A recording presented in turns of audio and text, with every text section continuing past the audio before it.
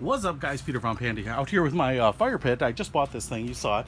Really love it. But as I was sitting out here and had my feet up on it, one of the things that was kind of a criticism is that, when the flames are going, they're just kind of, moving around however the wind dictates. And if you have a glass up here, if you have your feet up here, I never had trouble getting burned. But what I just felt unsettled by was, if I have a glass of wine or a Coke or my sole of my shoes facing the flame, I don't want the wind just to kind of keep kissing, those things with fire. It can be, I don't know, melt the bottoms of my shoes or whatnot. So I've seen those little glass wind guards, and I bought one. So, I bought one based on the size of this. This is a 19-inch sized opening here, and I wanted to see, if that would be a nice little addition. So we'll show you what we got here. First of all, comes in this box, came via FedEx, picked it up on Amazon. Comes with these little L clamps. It looks like we have one on the top and bottom for each corner, and then we should have 4 panels of glass, and we do.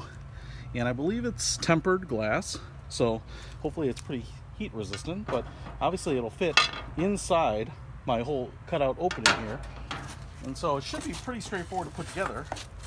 If you have an irregular sized opening, or you want a glass wind guard that's larger, you can certainly get them larger, and they'll just kind of sit all the way around it. I wanted something that maybe would fit in here. I wouldn't have to worry about it getting knocked off or getting slid around, and maybe something that I could even leave there, because now I have my duck cover, and just cover the whole thing when I'm done with it, because obviously it could be at some temperature. So let's just open this up and take a look at what we have from hardware and installation materials.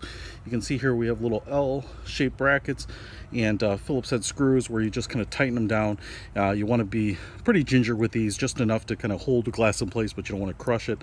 So I'm going to get a Phillips head screwdriver, and we'll assemble everything and then try it out. I also want to say that they seem like they're actually metal. I kind of thought these would be plastic, but it makes sense that they're metal because they're going to be so close to flame you don't want them melting. So they're actually more impressive and robust than I expected. But because of that, they have a little bit of a matte finish, but they're not like grippy. They're not like rubber. And so I'm almost hopeful that they fit inside this tray, because the shape, the lip here, is what's going to hold them in place. If you were going to get this larger, instead of a 19-inch cutout, maybe like a 23-inch square, so that it's surrounding it, I don't know if you'd want to put like a little rubber double-sided rubber adhesive or something like that to hold it in place permanently, or like little rubber feet or something to keep it from sliding around. I just don't want it to fall off and get knocked or something like that. But let's go ahead and put this thing together.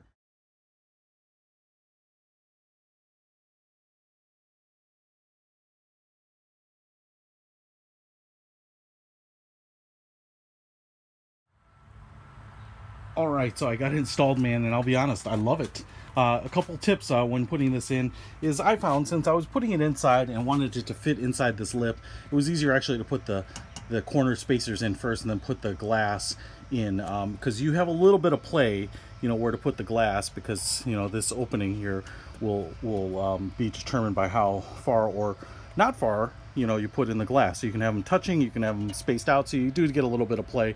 Obviously this particular model was advertised at 18.75 inches, I think, maybe something like that, because it's just a little under 19. So obviously it fits, and then I even have a little bit play if I needed to tighten it up just a little bit. Now the top was pretty easy to put on after I had everything else lined up, and I mean, it looks great. You get a little bit of that kind of tempered glass green edge there, which is kind of cool, but it obviously fits in here, and I don't have to worry about it going anywhere, even if someone's like a little bit sloppy drunk and taps it, or we get lots of wind or something like that. But I think the big advantage here is that now I have about 6 inches of wind blockage, so the flame will kind of stay a little more centered, kind of flow upright as opposed to kind of whipping around. But then whether I have my feet back up here, I don't have to worry about them being kissed by flame, and those drinks or food or whatever you might have, you just don't have to worry about people kind of being teased by a roaming flame on this. Now, last thing I want to try here is just to see if I can put that duck cover back on here